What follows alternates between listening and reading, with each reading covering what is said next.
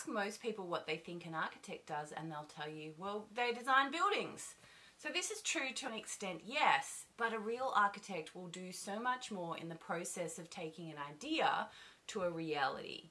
Discover all the things that an architect might do in a single day here.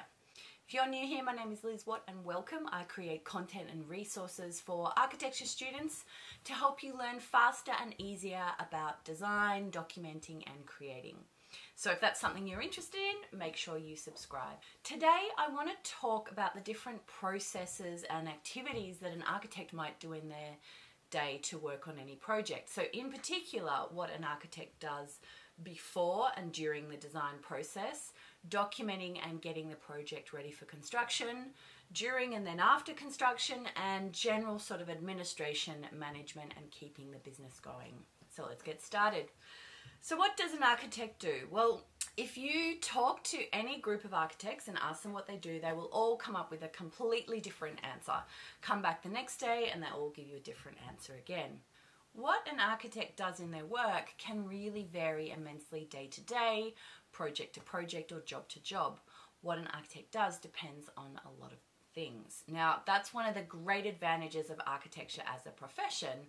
It offers a huge range of opportunities depending on who you are, your skills and capabilities, and what you are interested in or really want to do. The things an architect does are very dependent on the phases or the stages of every architectural design project. Before they even begin the design, a great design will undertake a huge amount of preliminary research, consultation and analysis to understand kind of like the overall project requirements. Once an architect has a project to definitely work on and the client has engaged them, they will start to define and consider the project brief, which will include kind of budgets, scope of the project, schedules and timeframes, and all the other client requirements. They'll look at the existing site conditions, the town planning or the legal regulations that apply to the site, the typology of the building or structure they're designing. Is it a hospital or a school or a house? The materials that are available they might use, the end users and the needs of the people who will inhabit the structure, and then what we call the architectural program or the specific activities and requirements of the spaces in the structure in terms of the function and the operation. So the design process may seem like sitting around, drawing pretty pictures or playing around on computer software to make models of buildings. But this is just a pretty small part of the job. The design process is what we call an iterative process of problem solving. This means that an architectural designer can spend a lot of time trying to figure out what they're going to build and what the design solution actually is. So based on the research that they've done in the pre-design phase, they will develop a design concept or kind of like a unifying or overall idea that acts as a set of guidelines or a framework for what they're trying to achieve in the final design. The concept evolves by considering all the information they've gathered and looking for many different sort of patterns and connections as what is the core idea that holds all this together.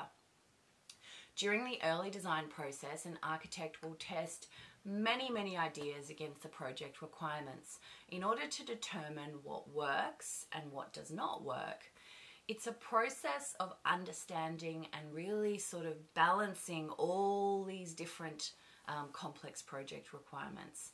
So they'll make models and they'll do lots of drawings, including sketches and diagrams, to start to kind of capture and test and pull together their ideas. Some of this may be done on computer, but in these early stages, much is really done by hand and drawing, pen to paper. This process is about testing ideas and options quickly in many different ways to find the best solution.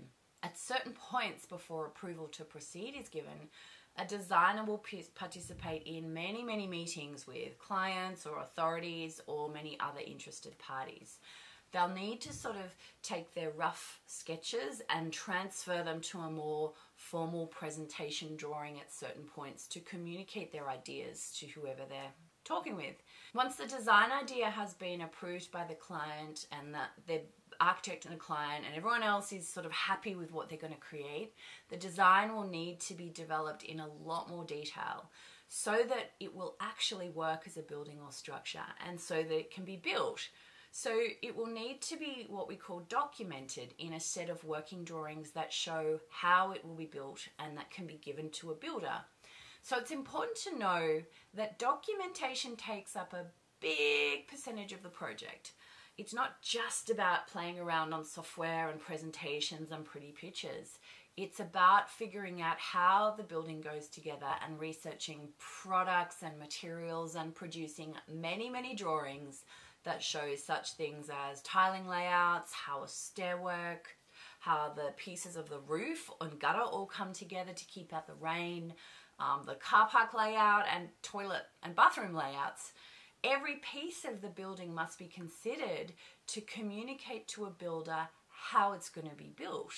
The documentation must comply with building regulations and manufacturers' requirements. So an architect must be constantly researching and studying to understand these things. The documentation must also coordinate with other consultants' requirements, such as like electrical, hydraulic or plumbing, mechanical or air conditioning or security. The documentation, so the drawings and the design, must also comply with regulations, and an architect will often be required to seek approvals from councils and other authorities. So if you look around the room you're sitting in, consider every single element and material: the door frame, the door handle, the floor, the carpet or the tiles, the detail where the floor meets the wall and the changes in material, the paint color on the wall, the light fitting, the position of the light fitting, the power point, the height of the power point, is it a switch, is it a dimmer, is it a plug? All of this needs to be considered and selected and documented in drawings and schedules so the builder knows what to go and buy and what to build. And this can take a lot of time. So throughout the life of a project, an architect may have many meetings with a whole range of people who are involved in the project.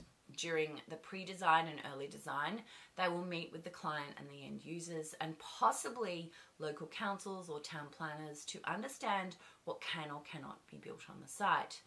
During that design, development and documentation period, they will meet with other design consultants such as engineers, interior designers, landscape designers, town planners or specialists such as acoustic or audiovisual consultants.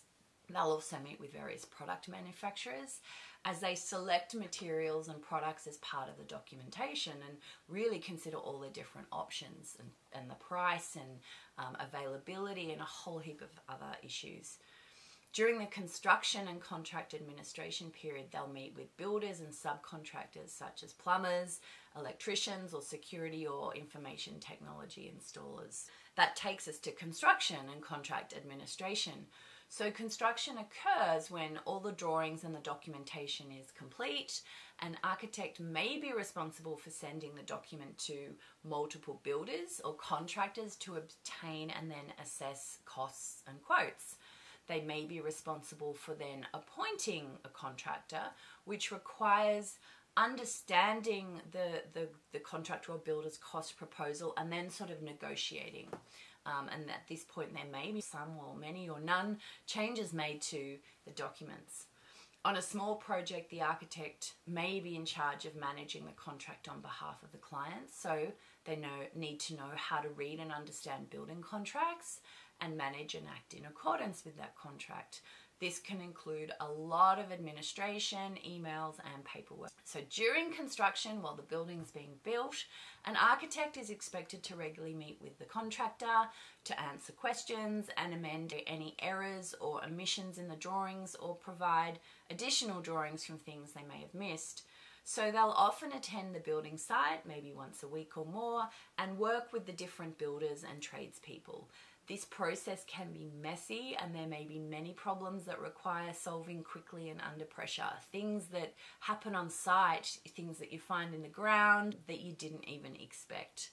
Once the project is complete, the architect must then sort of assess the building or structure for any defects or faults.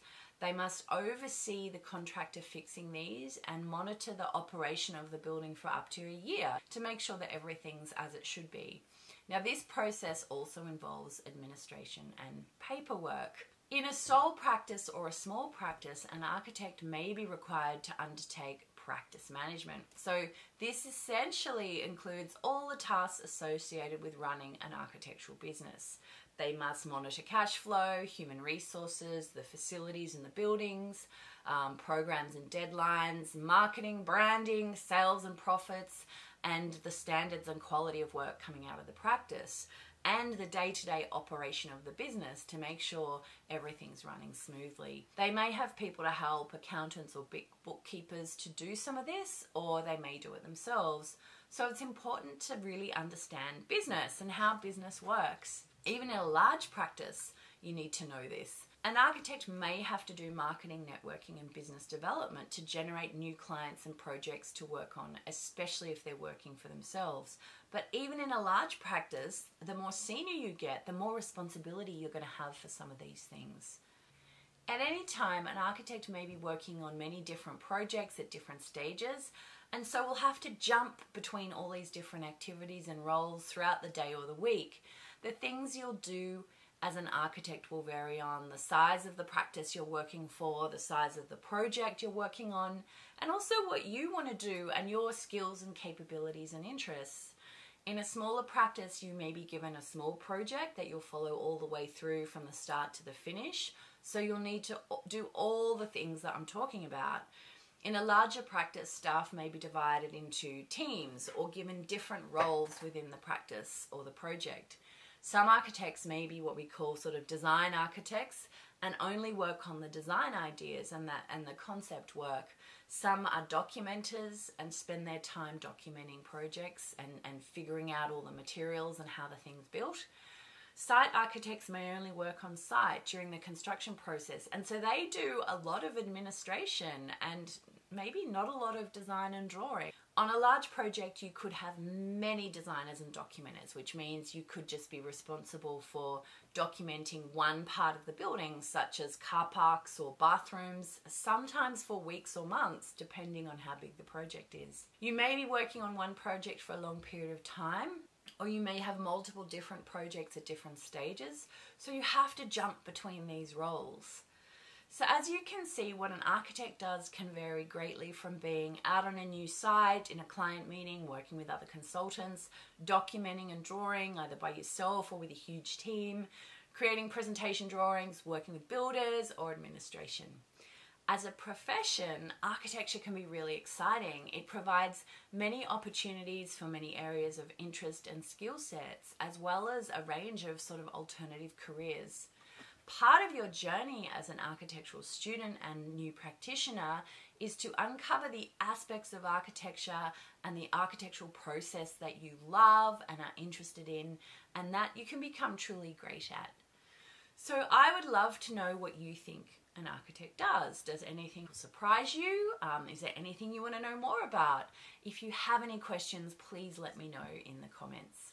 If you want to know more, then make sure you hit the notification button and consider subscribing to my channel, because I have a ton of content to share to help you learn faster and make studying and practicing architecture easier. While you wait for the next episode, make sure you check out some of my other work. That's everything for today. I hope you found it helpful and it gave you some insight into sort of a day in the life of an architect. Have a great day, and I will see you next time.